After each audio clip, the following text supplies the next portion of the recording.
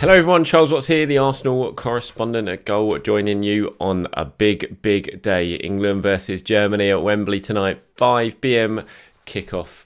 I think the whole of this country is going to be glued to that one. What a fabulous night of football we had last night as well at the Euros. Just been a wonderful tournament, getting better and better with pretty much each game. Yesterday, absolutely sensational. Spain winning 5-3. And then that huge shock, France going out to Switzerland. Granit Xhaka imperious in that game for the Swiss. And I will get to Xhaka later on in this video. But I thought I'd start on some of the latest sort of Arsenal transfer news, bring you up to speed on kind of where we're at the moment with Arsenal. And it does look like we're edging towards possibly the first couple of signings in the summer transfer window. We'll start with one, Nuno Tavares. Apologies if I've got that pronunciation horribly wrong. I possibly have. I usually do. But young Benfica left back, 21, the backup that Arsenal have been looking for Granit Xhaka. Got Xhaka on my mind for Kieran Tierney, obviously. Looks like it could well be the young Portuguese defender. Arsenal in talks with Benfica. Sources in Portugal and in England confirming this to me. In Portugal, some of the sources that I've spoken to suggesting it's very close. Sources at Arsenal are maybe trying to temper things a little bit, temper expectations, saying it's more, we're not at that sort of stage yet. But from what I'm hearing, it certainly seems like there is growing confidence that this could be a deal that is done. Nothing is agreed yet, nothing signed, so obviously it could all go wrong. I am told there are other clubs interested in him as well, but Arsenal very much at the front of the queue, trying to get this deal done for around 7 million pounds. Apparently Benfica are trying to get a little bit more out of it, as you would, but Arsenal are hoping to get a deal done at around that price. 21 years old. You know, obviously he's not coming in as first choice left back. We all know that's Kieran Tierney, so it's difficult position to really fill in the transfer window, this one, because who really wants to come in and play second fiddle to Kieran Tierney? That's why you're either going to get yourself someone at the very end of their career who's perhaps happy to sit on the bench and pocket some money. Not always the best decision to do something like that. We've seen it fail with Arsenal before, and aging players on fairly big contracts not playing much doesn't really work out. Or you go young like Arsenal have done here, and maybe you get an up and coming player who's kind of accepts that he's not going to be first choice week in, week out, but you can develop him and improve. And it sounds like he needs a bit of developing. He's very raw. I mean, I know next to nothing about him. I've watched a few videos in the last couple of days since finding out that Arsenal are interested in him. But people who have watched him a lot that I've spoken to over in Portugal say he's very raw. He's really athletic. That's his major strong point. So quick, gets up and down the pitch really well. He's good with both feet, so he's right-footed or left-footed. He has played right back before for Benfica as well. I think he sort of started out as right back almost when he first broke into the team 2 seasons ago, and now he's been playing more recently at left back. He is left footed, but he's pretty good on his right foot as well, so that's a bonus, especially when we all know Arsenal are looking at sort of backup options or right back options as well in the window, so maybe he could be an option over there if need be at some point. But I'm told he is prone to the odd defensive error. Should fit in pretty well at Arsenal, because I think that pretty much sums up every Arsenal defender we've seen for the last 5 or 6 years in North London. But at 21, you would expect that. Obviously, he's right at the start of his career. He's going to make mistakes. That's what happens with young players. But there is the potential there, from what I'm told, to be a very good player. He's got the attributes, physical attributes, good with both feet, quick. And so you would hope with some good coaching over the next couple of years, and you could develop him into a very talented player. So that's where Arsenal are with him. Nothing done yet as far as I'm aware. Not signed, obviously, no medicals, anything like that. It's a case of the clubs at the moment trying to find out the best way to get this deal done that suits all parties. But it feels like there is a bit of a growing belief that this could be one that Arsenal do get over the line. Obviously, we know they've been interested in a lot of players so far this window. They haven't managed to get any over the line yet. But it looks like with Tavares that there is an opportunity to get this one done, and that will end Arsenal's long pursuit, really, for a natural backup for Kieran Tierney.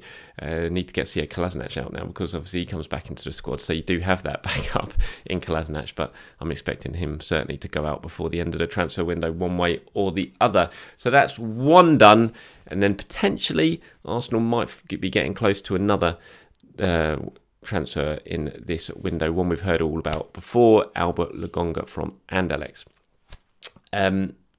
So as far as I'm aware with Lokonga, again, it's a similar situation with Tavares. It's still, this isn't something that's been done and agreed, but it is edging that way. There's growing confidence that this is a deal that can be done. It's just a case of still getting these final details with Anderlecht sorted out. There has been talk that there's a second official bid has gone in. I haven't been told that yet, but that's not saying it's certainly it hasn't happened. It may well have done. I just haven't heard that yet. But this bid is apparently a lot closer to what Anderlecht wants in terms of asking price. It's still got to get the clauses done. You've got to get the exact sort of structure of the deal made up to suit all parties. But it appears that this is one that is edging closer and closer to completion, which will be a big boost to Arsenal because they really like Lokonga. They want to get this one done.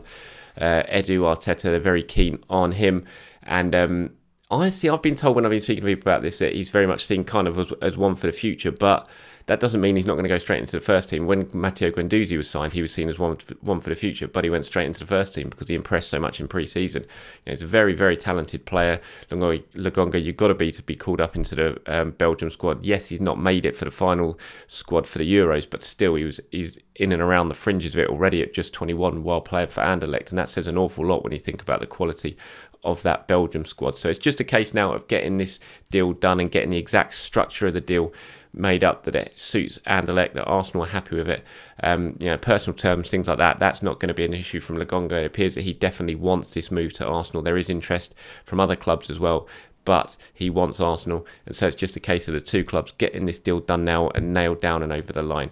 And it feels like those two, Tavares and Lokonga, are certainly the ones that could well be happening first when it comes to Arsenal in the transfer window, and they could be getting to the stage of it happening pretty soon. So fingers crossed for those two.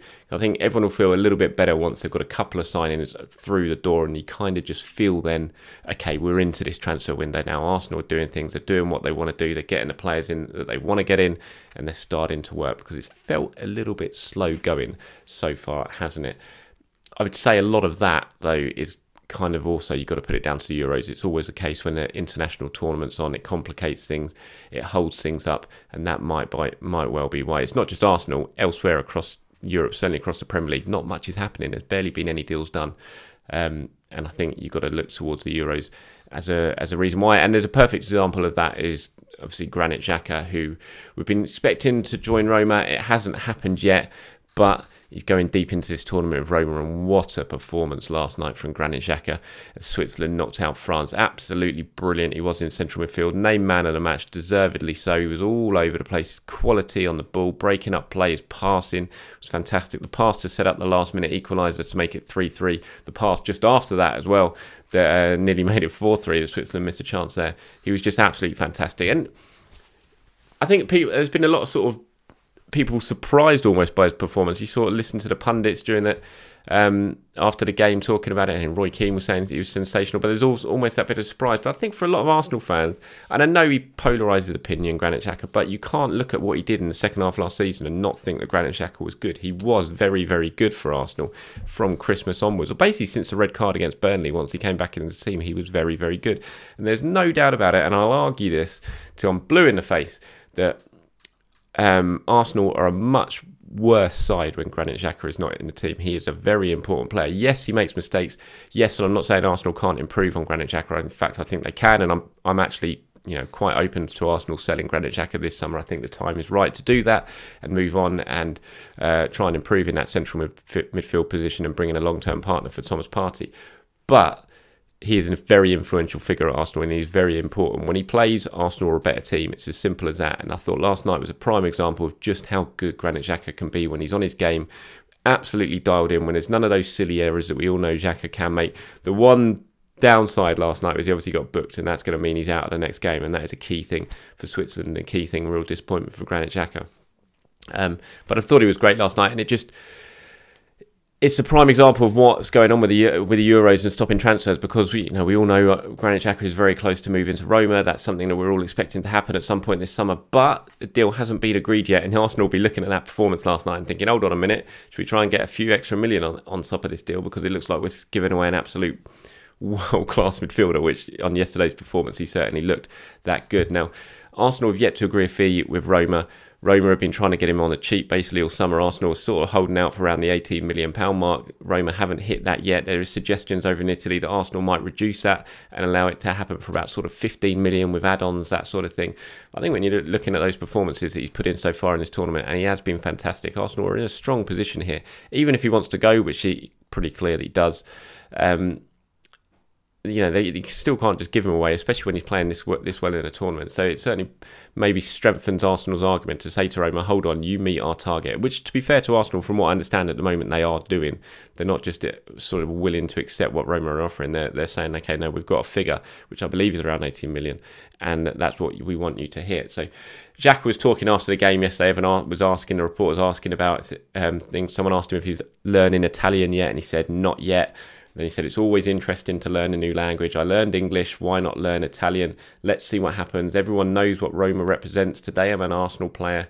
Then I'll decide my future after the Euros. So pretty clear from that as well. It's another example of everything's kind of got held up now because of the Euros. I think, say this was a normal summer, there was no tournament, I think Xhaka would be a Roma player by now. But because of the Euros, everything's on a little bit of hold. And the same situation goes for a few other players of Arsenal. Leno, for example, who's with Germany. That's something that needs to be sorted once he comes back from the Euros as well. So that's where we are with Granit Xhaka at the moment. Still no agreement between the clubs, and Arsenal, you would think, a little bit of a stronger position when it comes to arguing their case when it comes to the transfer fee with Roma. Aston Villa just not going away, are they? Another bid for Emile Smith-Rowe, rejected again for Arsenal. This bid for 30 million. The first one was for 25. I don't understand this. This is a really odd one in terms of, did Villa really expect £5 million more was going to change Arsenal's stance for Emile Smith-Rowe? It was just never going to happen. So it's just a really, really strange one. I know every club wants to get a player as cheap as possible, a transfer target as cheap as possible. But if you're Aston Villa and you really think there's an opportunity to get Emile Smith-Rowe, raising your bid by 5 million after you've been firmly told he is not for sale is not going to suddenly make Arsenal think, actually, yeah, no, we'll do that. Just a really, really weird offer. The worry for Arsenal is you do worry, why are they getting the encouragement to come in with these bids right now? Is this a big game to get Emile Smith-Rowe a brand new contract, a bigger contract? Obviously, those contract talks are going on. Arsenal still remain absolutely adamant that they are convinced that Emile Smith-Rowe will sign his contract. And they remain absolutely adamant that he's not for sale, that this bid was rejected straight away, and again reiterated that he is hands off. He is not a player Arsenal are going to sell this summer. It's just a situation that needs to get resolved. Arsenal need to get this contract sorted, signed, sealed, delivered for Emile Smith-Rowe to stop all this confusion from Aston Villa and any other interested clubs, because I'm sure there will be in him. They just need to get it done. Honestly, today Edu should be in his office.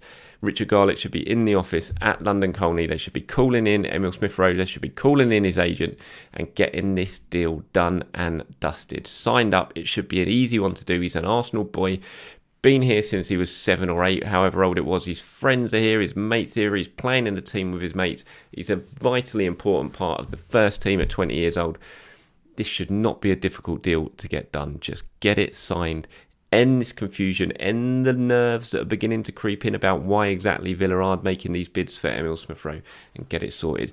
Don't let it be a Bukayo Saka situation where you let it get down to the final year and then it really does begin to get nervous. So that's something Arsenal have got to sort out, and they've got to sort it out quickly, because the whole Villa thing is just adding a little bit of nervousness to a summer transfer window that really doesn't need to be here.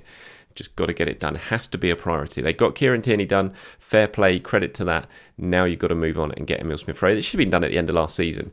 So the performances he put in should have been rewarded. Get it done, signed as soon as that season's finished, over with. There you go. There's your new five-year contract. Off you go on holiday, enjoy yourself, and come back ready for the new season. It just feels like Arsenal have dallied a little bit on this one, and that's potentially why maybe the agents and behind the scenes are a little bit annoyed by it all, and that's why there's sort of noises coming out about this whole Aston Villa stuff, and maybe a little bit of encouragement is being given.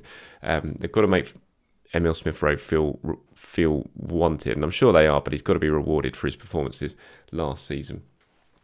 Just finally, Daniel Ballard as well, a very talented young Arsenal centre-back, was on loan at Blackpool last season, did really well for them, played a key role in them getting promoted to Championship. He's now close to going out on loan again. He's going to be joining Millwall, barring any late